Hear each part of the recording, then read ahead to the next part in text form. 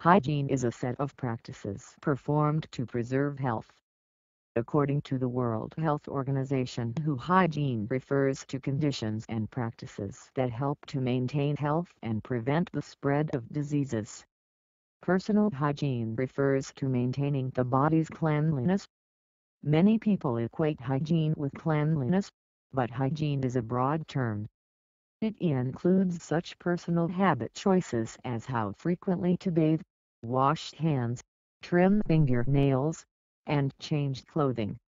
It also includes attention to keeping surfaces in the home and workplace, including bathroom facilities, clean and pathogen-free.